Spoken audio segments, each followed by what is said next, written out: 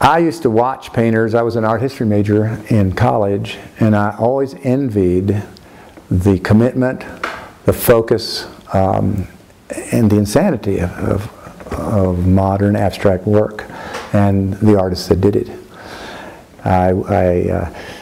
After college, I went back to New York, and I was working at the Museum of Modern Art, and I used to see the really great stuff up close and personal. I remember clearly a very famous painting by Picasso called Guernica.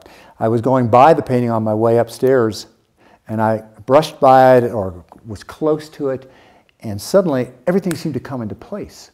And I turned, and I'm overwhelmed by what this is and what it was in terms of this man's ability to borrow himself from other artists, to have this infusion of thought and emotion come together at one point. And facing with this great painting, I got as close as I could, and there was this transposition of the painting and the history of that painting that just moved into me. And years later, I would start to use this in my studio practices, approaching my own canvases. How would I solve the problem? The use of painting over, the sum of destructions, if you will, where I would paint canvases over and over again until finally they worked. Because if you follow the history of the painting of Guernica, Picasso worked endlessly on this thing for about a month or 2 months, redoing it, rearranging his parts until he had a final epiphany, and the painting hung in perfection. I became a photographer, and I was a photographer for 20, 30 years, and then I realized that it wasn't enough depth. I wanted to go further, more soul, less production, and I started painting around the time my father died. It seemed to be a catalyst for me, and I was able to move out of commercial photography and into fine art. And I've been in it for the last 22, 23 years.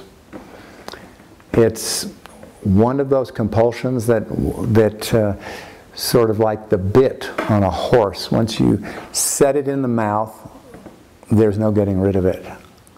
And it has now become the regulator of my life, if you will. So I struggle daily with why abstraction, and I think there is,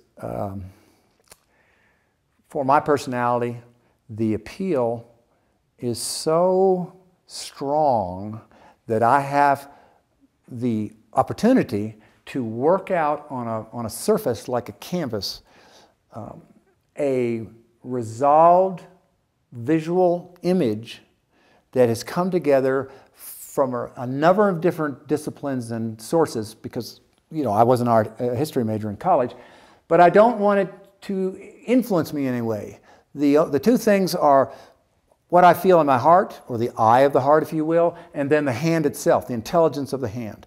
And I can only get there after a series of events that comprise the history of the canvas.